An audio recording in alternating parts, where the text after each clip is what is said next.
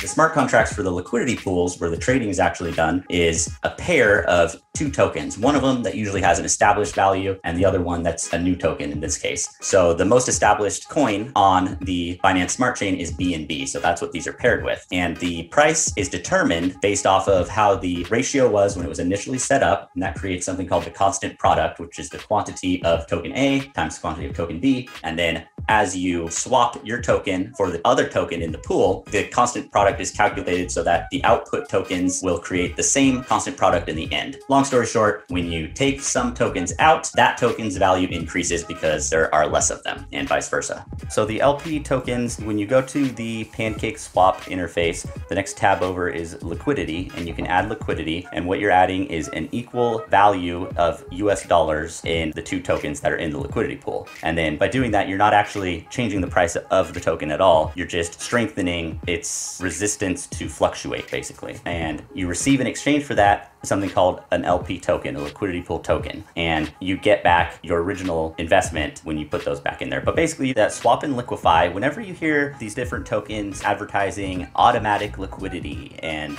we're adding liquidity to the pool, there's two fees that are attributed on most of these transactions for these kinds of coins. Usually half the fee goes back to the token holders as a reward, and the other half of the fee is for adding liquidity. And I put that in quotes because what they're doing is they're waiting until a certain number is in the contract from the fee, collecting from the fee, and they swap half of it and they get BNB back in this case. So now they're holding half tokens that are BNB and half of the original tokens, and then they put them both back into the pool. And that transaction right there, just that last one, is balanced. You're putting two equal value amounts into the pool. But because they took the tokens and swapped them for the BNB and then just put that same BNB right back in there, in the end, the net result is only adding the one token. They're not actually adding value, they're adding quantity. You're adding more of one token, and so in the end, there's no extra value. There's just extra tokens that are worth less money each. And then those liquidity pool tokens from there, by default, go back to the contract owner. So in a contract that does not have revoked ownership, those are going back to whoever deployed it, and that's a developer's private wallet. So in the Moon coins where the developers hold the liquidity pool tokens after liquidity is added, yes, they hold, in some cases, more than half of all the liquidity pool tokens, and what they're able to do is swap those out, pull out a substantial amount of the token and the paired established value token, and then they can take the half that was the token and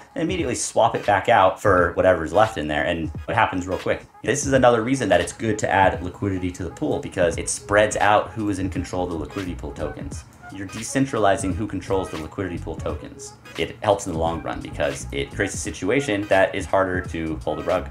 We don't know what someone's true intentions are. We don't know what somebody really wants to do with it. All we know for sure is what the code says it can do and where the things actually are. And that's why that's been my focus on everything. And I will look and see how things are being advertised sometimes with people, but I don't call them out on their intentions and things because I don't truly know what they are. I just look at what's happening and what can happen and talk about that.